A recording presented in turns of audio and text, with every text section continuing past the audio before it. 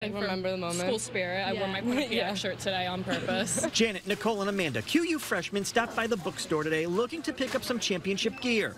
We'll have to wait one more day for it to arrive. And while these students are filled with pride, a big win on national television can help get the Quinnipiac name out there with potential future students. We do think that it should help us, especially nationally, that may not have heard of Quinnipiac as much. Tom Ella is Quinnipiac's Chief Experience Officer. For us, as we think about admissions, we think that being at a school that's very spirited, very involved, and for students to see this happening on the campus, I think will be a real allure for students to want to be at a place like this. Home to 6,000 undergrads and 3,200 grad students, the Quinnipiac poll helped put the school and its name on the map.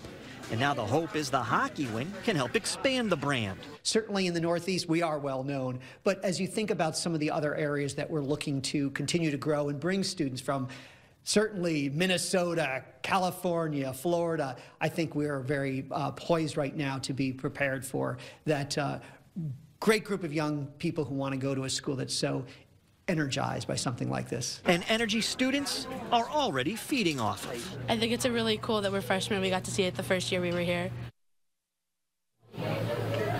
And again, this celebration is going to start at 6 o'clock here at the Ice Arena. Organizers tell us once they fill up the seats there, any overflow, they'll move that over into the basketball arena where they'll be able to watch it on the big screen as well. We're live with the Mobile Newsroom in Hamden. Matt McFarland, Channel 3, Eyewitness News. All righty, we'll